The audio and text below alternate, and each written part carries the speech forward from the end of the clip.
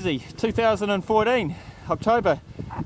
When the sun comes out, we're going to do some solar observations with the Dobson, and this is Kate going to bring in the periscope, also called the sun director.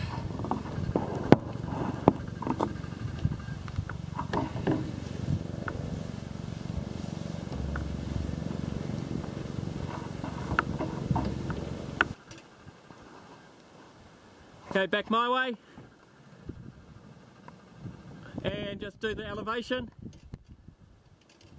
Awesome, thank you. Kate's going to demonstrate how we do a direct sun ground core plate Dobson measurement. Is that right, Kate? Sure am.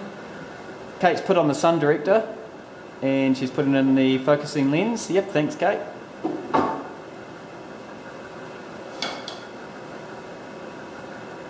And the ground core plate.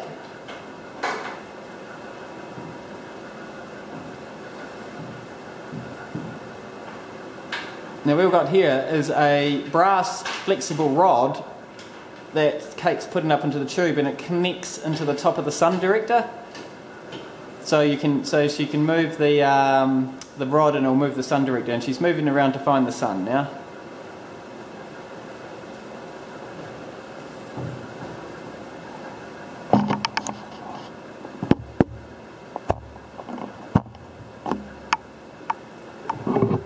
Dripping stuff.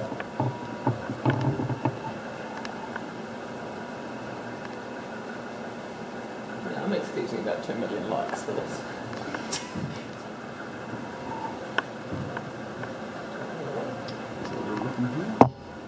Hey, Kate's found the lights, look at that. Okay, now what Kate's got to do is set up the Q levers and the R dial. I'm just adjusting the Q2 lever down to 75.9, which is what the computer's told me based on the temperature. Okay, so Kate's actually doing a measurement now. She's moving the R dial manually and she's trying to position up the little thing over 0. So this is the C measurement. Flick down the handles. Reset the sensitivity. Check that the sunlight's still on the Dobson.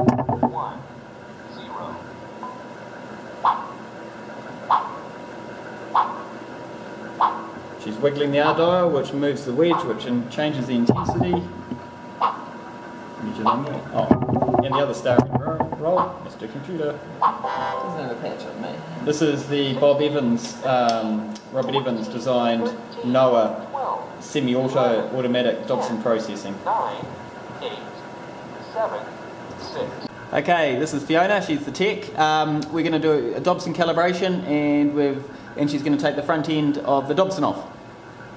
Go, Fiona.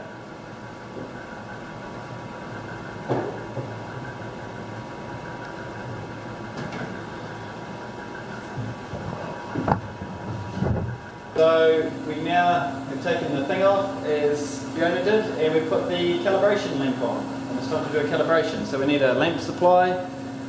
I'll get a lamp for us to have a look at. So this is the lamp that goes in. This is Q1. So that just goes in the hat. 24 volts. Go, Fiona.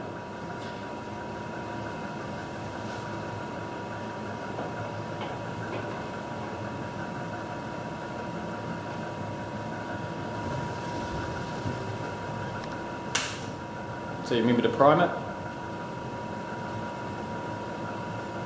Oh, it's glowing up. So you need to prime the power supply. Count to 10 and release. Hey, let there be light. And there was.